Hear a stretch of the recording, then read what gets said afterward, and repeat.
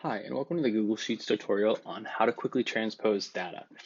My name is John Flatt, and I'm just going to show you the two quick methods on how to do this. I've got one kind of neat little point at the end added. So the first, most simple way to do this is to use the copy and transpose function that's built into the Google Sheets.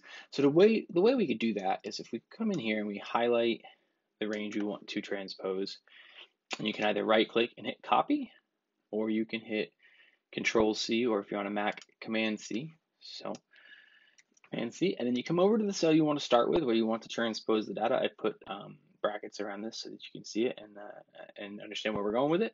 You right click again, and you hit Paste, or go to Paste Special. Hover over it, and you'll see down at the bottom, you'll see Paste Transposed. You go ahead and click on that. And once you do that, it'll automatically transpose the data. You'll take the columns and it will transpose it across rows, allowing you to create a different form of table, which can be really handy. The other method to do this, which is a bit more dynamic and allows you to create kind of build on this and use other functions within it, but it's the transpose function. It's very simple. You just hit equal transpose and you'll see it come up. You can hit tab, transpose, and then the range you want to transpose. So you can either type the range in, or if you'd like, you can come over and just highlight it like that.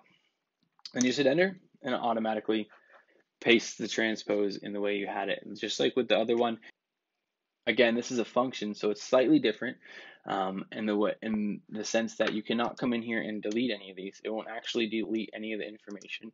The only way to delete a row or a column in this case, would be to change it in here. So you could say B10 instead of B11. Now Lori's gone. So that's the only way to do it. You couldn't actually delete it. And the other thing that's worth mentioning is, for example, if you have a text cell here, you're going to get this ref error that comes up because it's saying it cannot expand because it would overwrite data in F1. It tells you where it's the problem.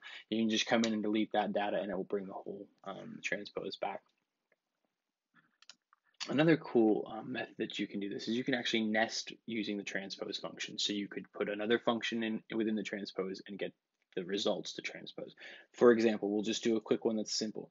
Equals transpose filter. So we're going to filter the range we were looking at earlier by highlighting that range.